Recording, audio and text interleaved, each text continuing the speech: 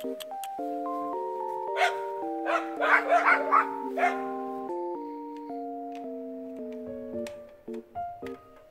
때 하면 못하게 자존심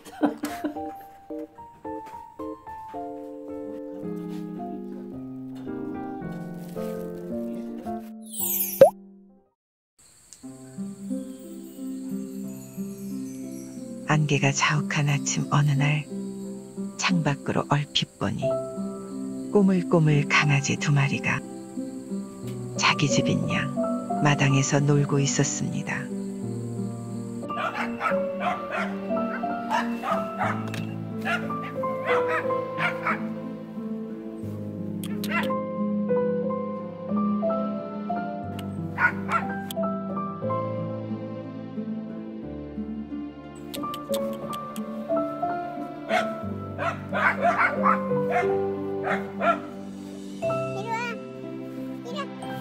쉴 곳이 필요한지 배가 고픈지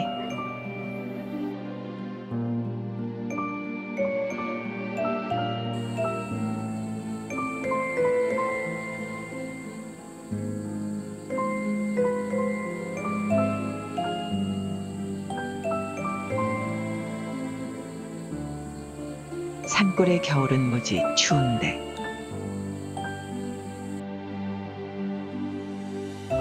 우리도 겨울을 맞을 준비를 합니다. 시골에는 아직 연탄을 쓰는 집이 덜어 있습니다.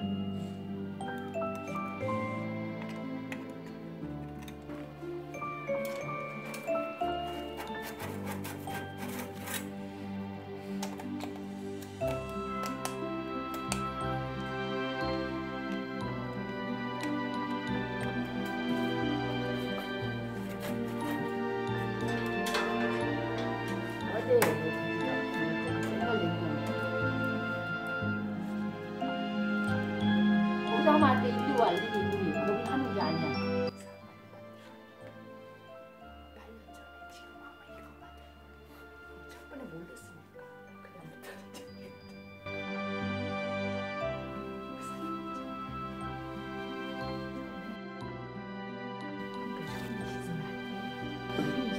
이게 이렇게 쫙 벌어지면 작년에 그랬잖아.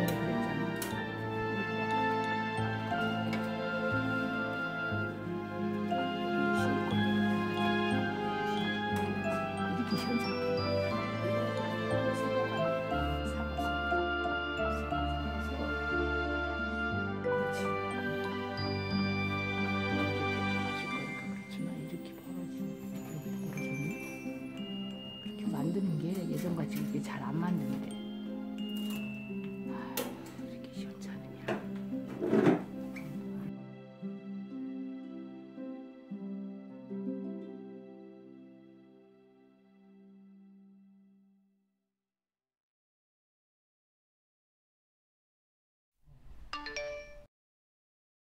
그러면 얘를 놓아야 돼. 이만큼. 저희 한 시계를 해서 가운데로 올라가.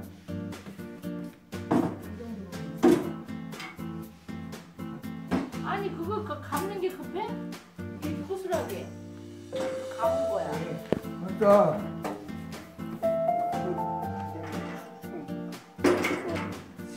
그 감는 게 뭐 급하냐고 다 해놓고서 감아야지. 안 감으면 안 빠져. 여기 조여놔서 이렇게 허접하게 이게 뭐야?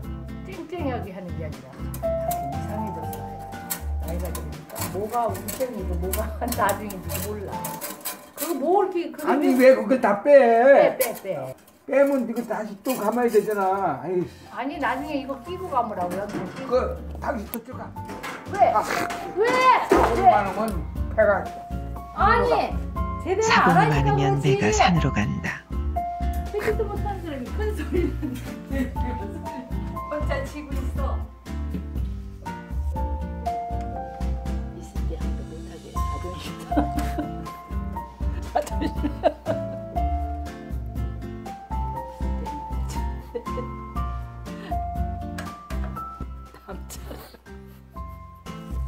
아우리가 조용하잖아.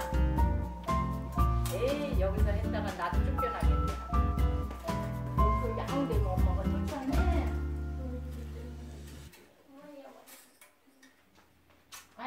착한 거. 쫓겨날까봐 조용히. 아이고 착한 거. 착해. 쫓겨날까봐. 아이고 아야야야야. 아야야야야. 아! 안 물어라. 안 물어 안 물지. 아야.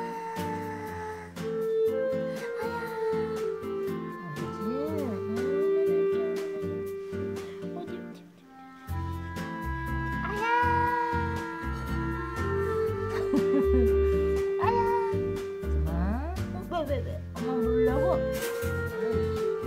아야!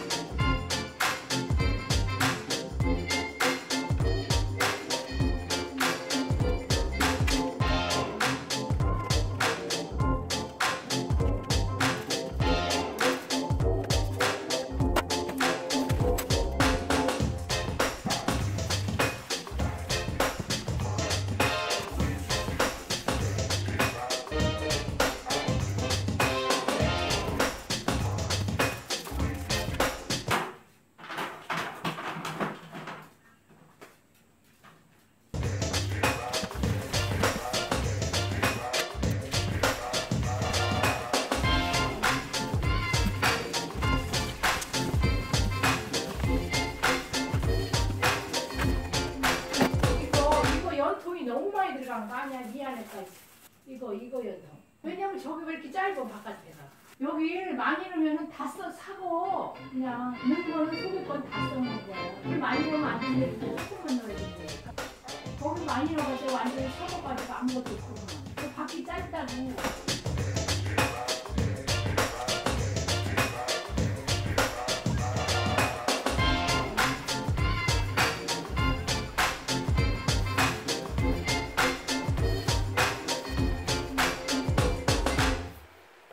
매년 설치하는 위치에 똑같이 설치해야 내년에 헤매지 않겠죠.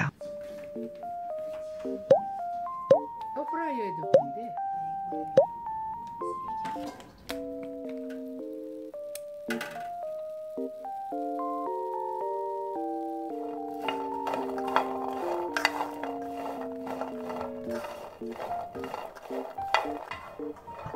고소한 향이 집안 가득 퍼지고